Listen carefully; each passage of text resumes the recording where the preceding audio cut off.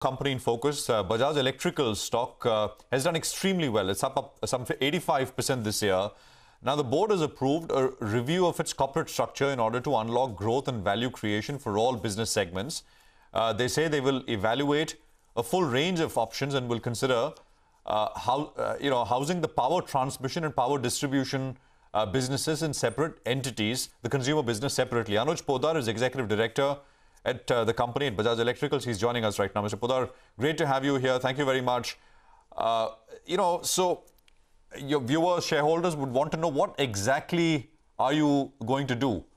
So you're undertaking this review, business reorganization, but what exactly and to what end?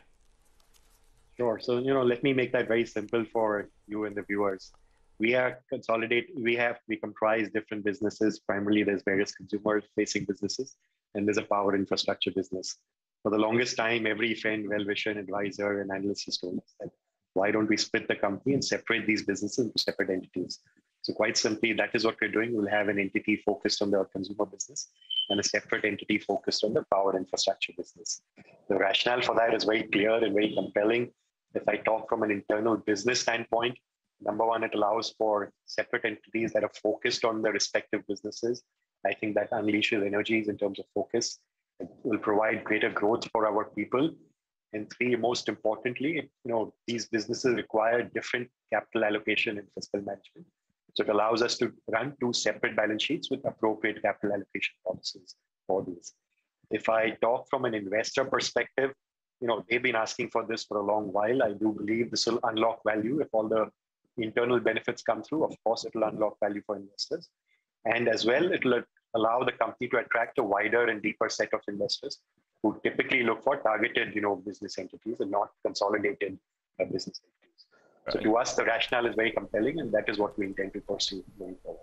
And shareholders have been waiting for this for very, very long. I think, the last few years that I've interviewed the management, I've asked them multiple times, when is this happening? It's good to see that, you're moving on that path of demerger.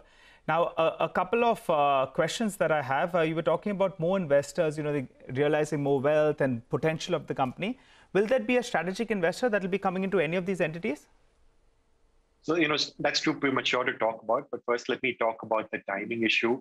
And, like you said, whether it's yourselves in media or other, investor community, they've all been asking for this for quite some time, at least since the 3 years that I've been around in the company. We've refrained from commenting on this in the past because it's not appropriate to do that. But in our mind, we are very clear that, conceptually that made sense, but the timing had to be right. And when I say timing right, we wanted to do this from a position of strength and not from a position of weakness where we felt compelled into doing this. We did have a fair amount of debt on our balance sheet. We did need to streamline businesses. In the last 2 or 3 years, we've taken multiple steps that have allowed us to almost completely pay off all our debt. Our balance sheet is very strong right now. Our businesses are far more streamlined, processes are streamlined. We've boosted talent.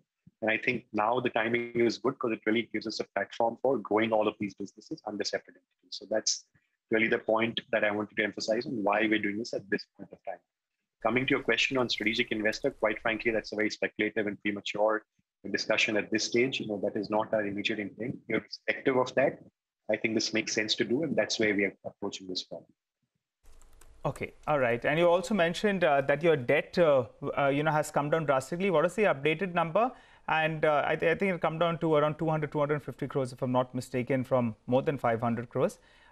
Which entity, which part of the entity gets this debt in their books?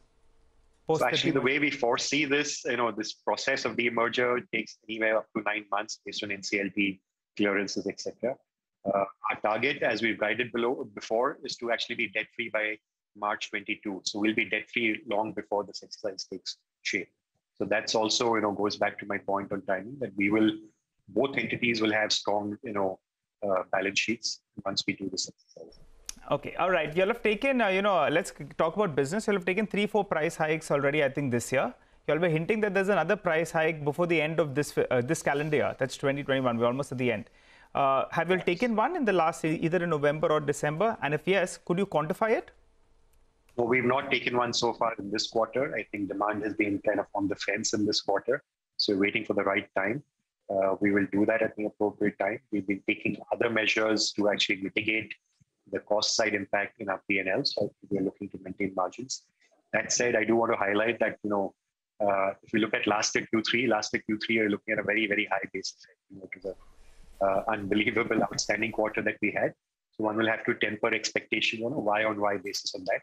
Having said that, on sequential or otherwise basis, I think we should be trending well. Right. Mr. Poddar, so beyond this, is demand, the visibility for demand as strong as it was earlier? Or will there be some tapering as we go into next year? No, I think, I like to separate the short term from the medium term and long term. I think short term is very hard to predict. When I say short term, 2-3 months is hard to predict. But even the short term, I'm optimistic. I think the latest variant of COVID, while there's a certain panic, I think that's an over panic. I think that will also be subsiding soon enough in terms of the impact or severity of the impact of that. I do think economically we should be headed into a better environment over the next couple of quarters. And as you start getting into March, April, May, you will see, again, last 2 years, we've had a low base effect. So I am really optimistic that the coming summer 22 will actually be a strong summer with big growth for the last 2 years, which we missed out. So fans, cooler businesses, etc. For 2 years, we've had a subdued business. So I do think the medium term, we're looking at a good growth trend. Some good demand trends. Anuj, you said that you all are waiting to do this sort of exercise from a position of strength rather than from a position of weakness. And I recall when I chatted with you last, you all said that the EPC business will turn profitable more towards the end of the fourth quarter, or at least for FY23, it will be profitable. Sticking to that guidance? Yes. So that's part of the rationale for doing this at this point of time. We've streamlined what we needed to do.